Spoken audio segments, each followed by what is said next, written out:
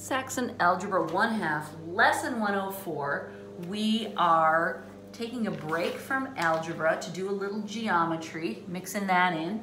We're going to talk about triangles, classifying them, and talking about the angles within them. On page 322, I'll just show you. You don't have to go get your book. Can you see the whole page? Ish. There are, let's see if I put this up, I think you can see better. Here are 3 ways of classifying triangles by describing the angles. A right triangle has a perfect square in one corner. An obtuse triangle has 2 little ones, but one fatty, one that's bigger than a right triangle. And in an acute triangle, all of them are less than 90 degrees, okay? So obtuse sounds like obese, kind of. So it's kind of at a fat angle, and acute means all 3 are small and cute. Okay, that's fine.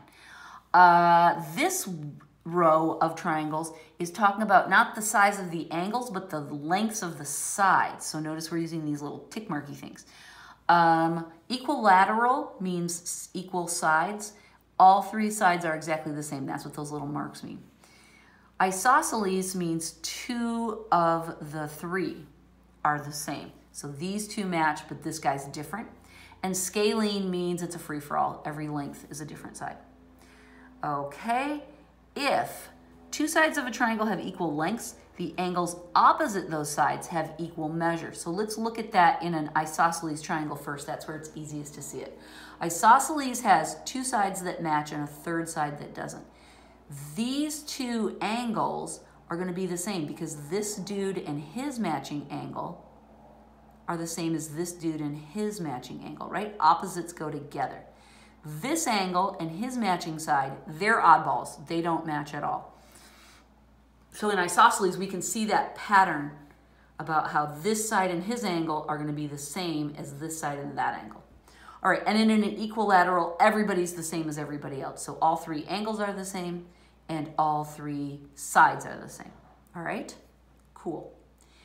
Now, that's the way we can classify triangles. That's, we can classify them by angle size,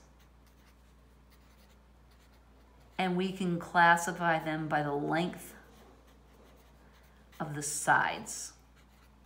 Okay, so it's 2 different ways, 2 different aspects of the triangles that we can sort them by. Now, here's a cool thing about triangles. No matter what size or shape the triangle is, the 3 inside angles always add up to 180 degrees. Always, always, always, always. So we can do lots of fun little math problems with that. For example, here's a wonky obtuse triangle. My brain wanted to say the wrong word so badly. I had to fight with it. We define the angles as A, B, and X, and we're told that angle A is a mere 20 degrees, and angle B is a hefty 130, and we're asked, but what's angle X? Easy. We know they have to add up to 180, so we take 180 and we subtract those 2. Those 2 add to 150. 150 from 180 tells us that X has to equal 30 degrees. So cute, right? So simple. So let's look at a couple more of these. Example 104.1. I do recommend that you do a quick sketch of these when you're doing the homework.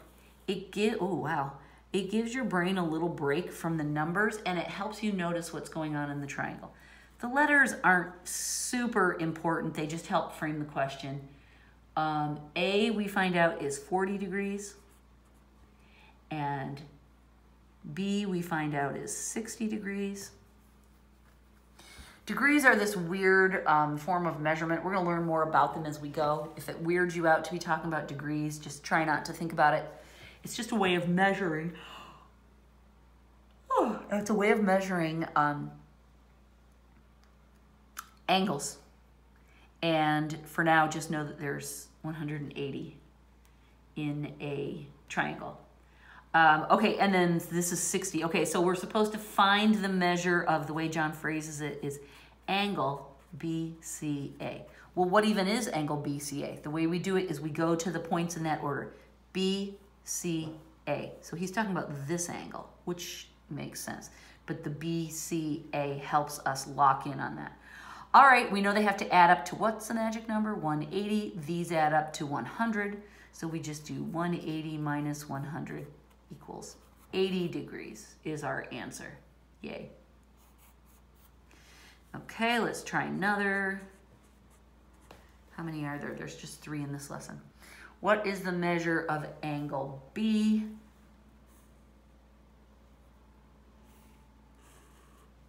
And here we have 50 and 45. This is, I got a B and an A and a C. Okay, those add up to 95, so it's 180 minus 95, which would be 85 degrees for angle B. And one more. 104.3. This one is my favorite. The other ones are, I mean, they're too easy, Caleb. Let's be honest. I know you're just sitting there going, really? Really? A, B, C. This time, we don't get numbers in the picture. We get that. They're either very short, stubby little T-Rex arms, or they're tick marks indicating that those two sides are the same length. Oh, okay. Well, I mean, let's say they're both. Let's say they're T-Rex arms and tick marks, because I don't want to let go of the whole T-Rex arms thing. But the information tells us that angle B, which I'm going to abbreviate like this, angle B measures 110 degrees. What are the measures of angles A and C? Okay, so we're supposed to find out these two. So I'm going to write angle A equals and angle C equals. That reminds me of what the questions are. All right, this one is 110. All right, how the heck are we supposed to know how much these are? We know they have to add up to 70, right? Because 180 minus 110, 70 for the two of them. But how do we know how much is angle A and how much is angle C, right? Well, these little T-Rex arms are the answer. If these sides are the same, we know there's a relationship between the side and the opposite angle, right? So that means that if these sides are the same, then their little corresponding angles must also match.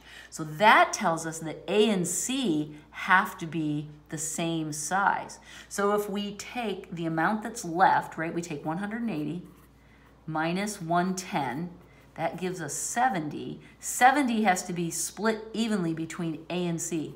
So 70 divided by 2 equals 35. So that tells us that both of these must be 35-degree angles. That way they'll be the same, and together with angle B, they'll add up to 180. Yay, that's the right answer. That, to me, is a little bit more of an interesting problem because you have to figure out what those little hash marks mean. Okay, that's lesson 104. We're done. Caleb, we're going so fast. We're going to be done in no time. That makes me sad. But there's always next year. We'll have more fun waiting for us. Oh, my book's crooked. I hope you could see that all right. Okay, goodbye.